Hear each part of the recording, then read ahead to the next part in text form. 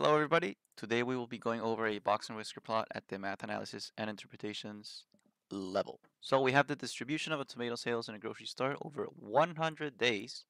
Important number. Whoops. 100 days is displayed in the following box and whisker diagram. And so part A, we need to write down the median tomato sales. Now, before I jump into that, it's important to understand how you can read the box and whisker plot. So what I'm about to do is a general rule for every single box and whisker plot. See? Intuitively, this line in the middle, see, the easiest one to spot, is going to be your Q2. Okay? Q2 is going to equal your median. Right next to it, we're going to have Q1 and Q3. On the ends, I have maximums and minimums, and its names. Here is my minimum, here is my max. I'll explain in a second why this matters, but this is how you read the box and whisker plot. See?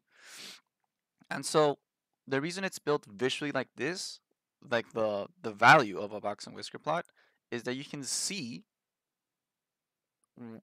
like percentage wise how your data is distributed. So from your minimum to your Q1, this will always be 25% of your data. From your Q1 to your Q2, this will always be 25% of your data. From your minimum to your Q2, which is the median, lo and behold, you can probably predict it, it's 50%. Parallel example on the other side, 25%, 25%.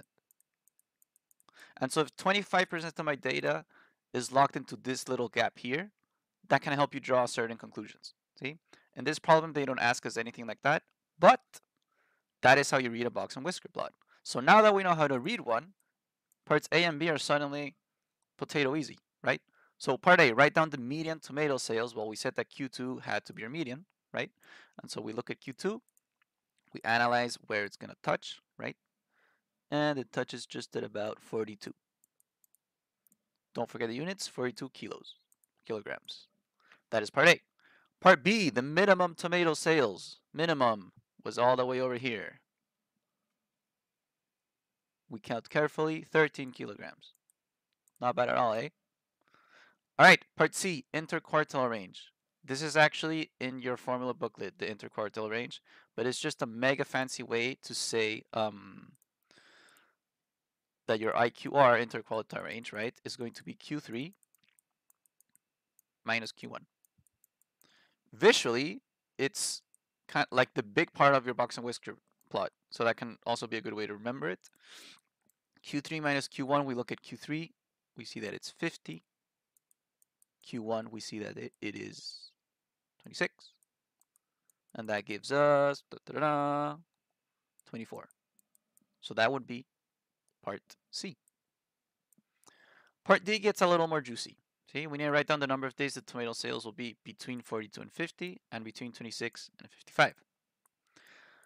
So I'll say it right now. Parts A through D is all about knowing how to read a box and whisker plot. See, so what I explained in the beginning with the percentages, the min, the Q1, the Q2, the Q3, and the max come crucial right now.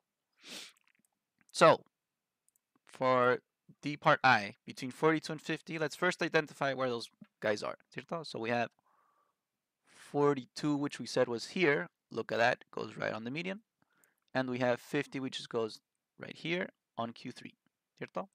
So we're looking at these guys here. Now, at this point, you should have noticed something special about what I'm highlighting right now.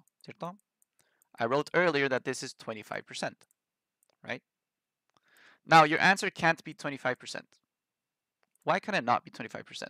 Because it's asking for the number of days. See? It's not the proportion of your data that is blah, blah, blah. No, it's the number of days. See? Now, you know it's the 25% of what? 25% of the amount of days that this includes. And the first thing I highlighted was 100 days. Key word. See? Key number. So 100% of 100 days, right? It's going to be 25% times 100, which is the same as converting to a decimal, times 100. This will give me 25 days. Not bad. Between 26 and 55, same idea. You should be able to do this alone by now. 26 is here on your Q1. 55 is all the way over here. So this one's definitely a little bit more juicy, but the idea is the same. The protocol is the same. I'm looking for this area over here. Count the blue numbers on the bottom with the percents. You can pretty much assume or tell that it's 25%. I mean, sorry, 75%. 75% of what? Of 100. Same as before, we're always working with our total. 0.75 times 100 equals 75 days.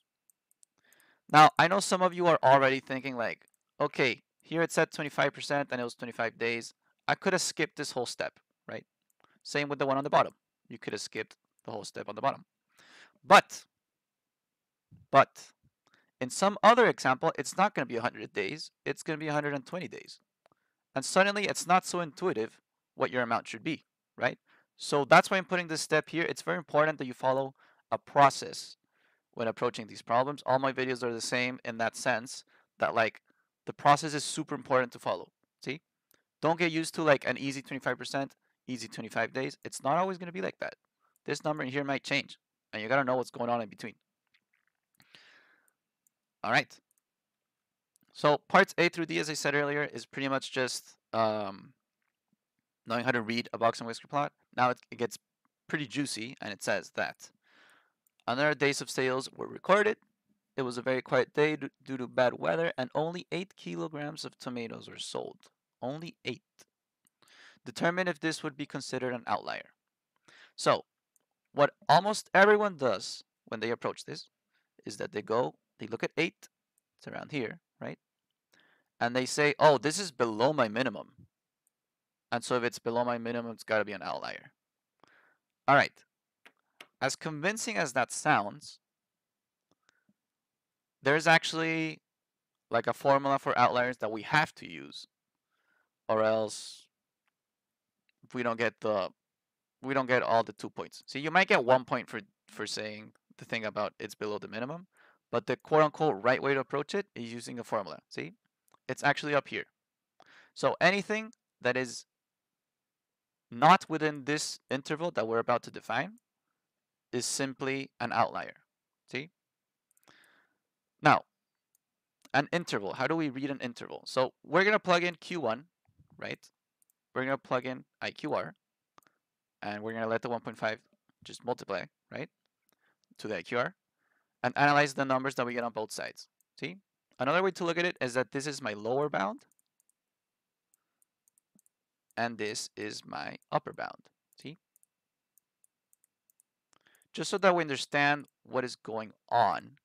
If my numbers in my interval, which is not the answer, okay, but if the answers of my interval are, let's say, 5 and 60, see, that means that any numbers that land over on this side, see, or over on this side will be considered outliers, see? That's like the key information that it's trying to tell me. So that's how you read an interval once you get to this stage. Let's get to that stage first, see? So for the lower bound, we're going to have Q1, which we identified way earlier, was 26. So we have 26 minus 1.5 times the IQR. IQR, we got it from part C, 24. So the lower bound is actually going to be negative 10. The upper bound is going to be Q3, which we said was 50. 50 plus 1.5 times IQR, which we said was 24. And this is going to give me 86. This formula is not in your formula booklet, but it does get taught to you in class. So it's one of the few things that you just kind of have to remember. Welcome to modern education. It's one of those things you gotta remember. So you like literally memorize. So my bounds are going to be negative 10 and 86 on the other side. So this example that I did earlier, drawing here, ¿cierto? It's actually going to look a little bit different. It goes all the way to negative 10, which must be around here, and all the way to 86, which I can't even draw because it's going to go over everything else. See? But it's important more than anything that we understand what it's telling us. See? Again, any numbers to the left of -10 or any data points to the right of 86 will be considered outliers, period. Why? Because we followed this formula and that's what it tells us, period. See? And so where's our outlier? Our outlier was said to be at 8 kilograms of tomatoes. And is 8 kilograms of tomatoes within this interval? Yes, it's within, because it's right here, and it's to the right and not to the left of my -10. See? Beautiful. And so that would have to conclude this video for parts A, B, C, D, and E of this box and whisker problem. These exercises are mega similar to how Math Studies used to do it, which is the old name of the course. I have a couple of videos on that, which might be useful if you want to check it out. But take it easy. I hope it helped, and see you later.